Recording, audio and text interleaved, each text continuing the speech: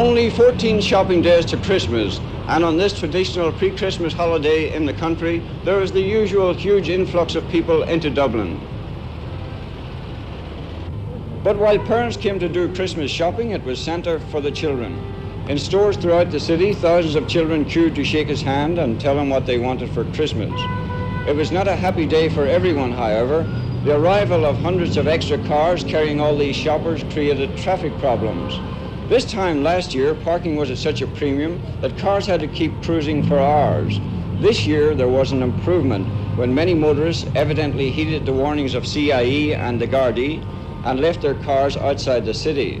The introduction of the parking meters this year has also helped the situation considerably. Also easing the situation somewhat is the fact that while many shops in the country closed on December 8th, more and more are now remaining open. Centre City bus routes reported a big increase in passenger traffic, but according to a CIE spokesman, traffic moved smoothly throughout the day. But what did the thronged streets mean to the traders? A spokesman for one large department store said he expected the day's business alone to come to £30,000, about 6% more than a normal busy day.